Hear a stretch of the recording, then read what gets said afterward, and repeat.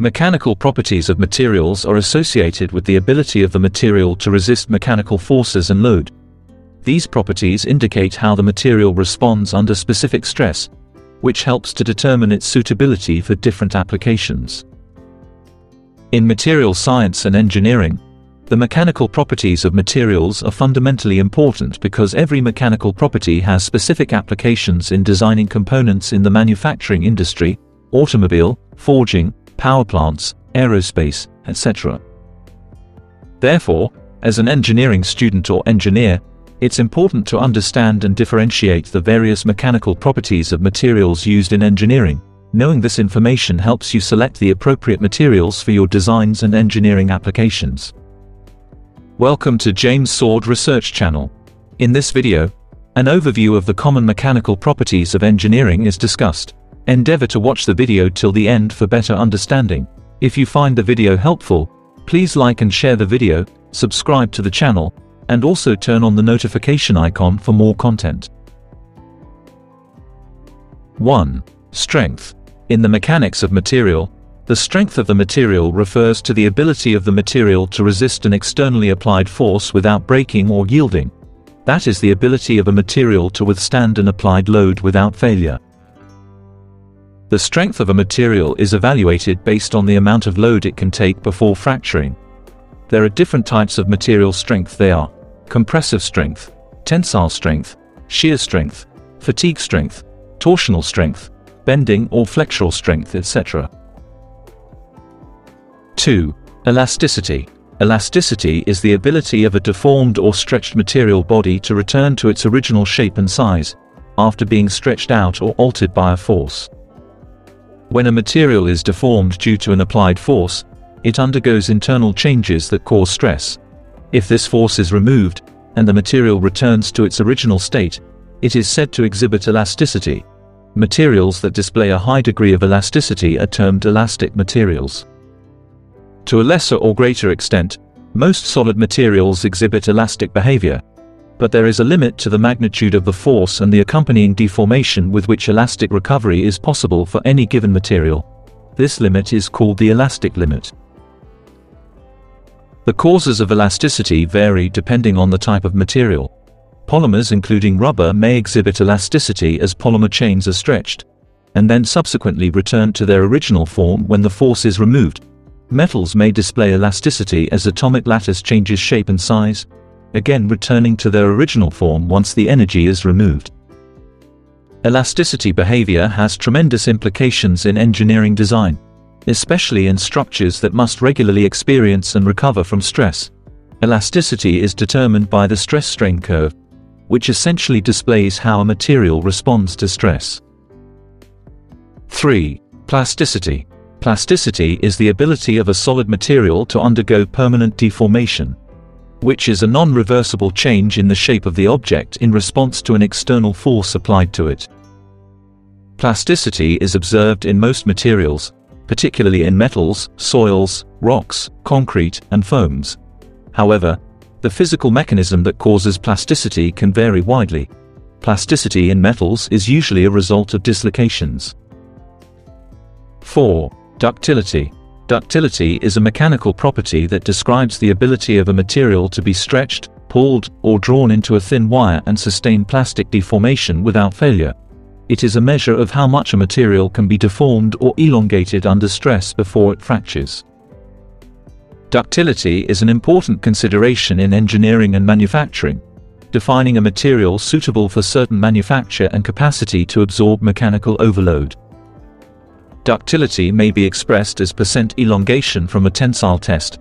A material that is said to have high ductility is called ductile material, and it is associated mainly with metals such as gold, platinum, silver, iron, copper, etc. All of these can be stretched into fine wires and used for either jewelry or electrical wires. 5. Brittleness. Brittleness refers to the property of a material that allows it to fracture or break abruptly under stress, without significant prior deformation. It is the breaking of a material with little permanent distortion. Brittle materials such as glass, ceramics, bricks, cast iron, etc. when subjected to tensile loads, snaps off without giving any sensible elongation. This lack of deformation before failure is what defines brittleness. Brittle materials tend to have high hardness and low toughness, meaning they can withstand high compressive stress but are susceptible to cracking and breaking under tensile stress. 6. Malleability. Malleability is the ability of a material to be rolled, flattened, or hammered into a thin sheet without cracking or breaking. It is the ability of a metal or metal alloy to be formed into a variety of shapes.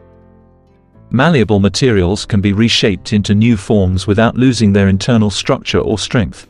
Malleability varies from one metal to another. It is a critical property for metal fabrication, where metals like steel and aluminum can easily be formed into different shapes for use in different industries. Factors that can affect the malleability of metals and alloys are the strength of the metallic bond and the temperature of the metal. 7. Toughness. In material science and metallurgy, toughness is defined as the amount of energy that a unit volume of a material can absorb after being stressed up to failure. Toughness can also be understood as a measure of a material resistance to crack propagation and failure. The key to toughness is a good combination of strength and ductility. In essence, it's the total area under the stress-strain curve, including the stages of both elastic and plastic deformation. Two major types of toughness include fracture toughness and impact toughness.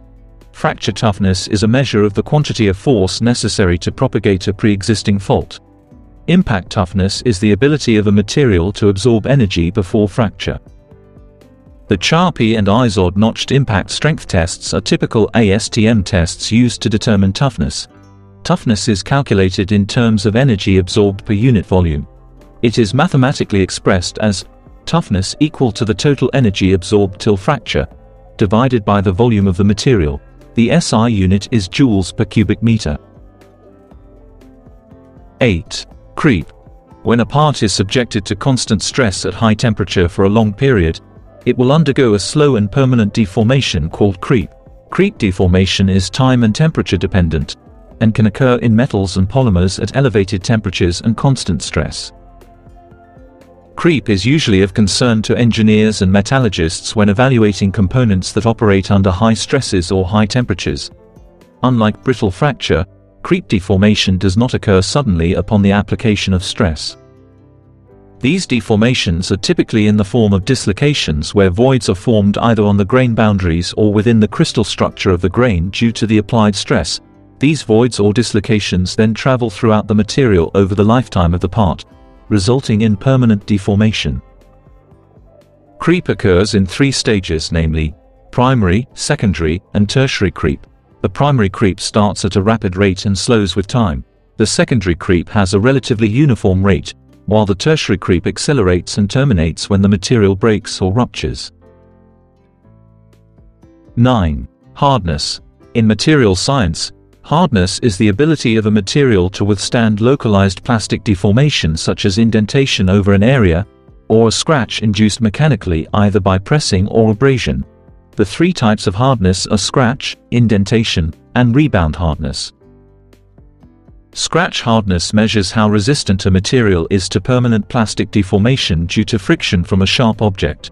The most common test for this type of hardness is the Mohs scale, which is used in mineralogy. Indentation hardness measures the ability to withstand localized plastic deformation, that is, surface indentation. It also refers to the resistance to permanent deformation when subjecting a material to a continuous load. Common indentation hardness tests are the Rockwell hardness test, Vickers hardness test, and Brinell hardness test.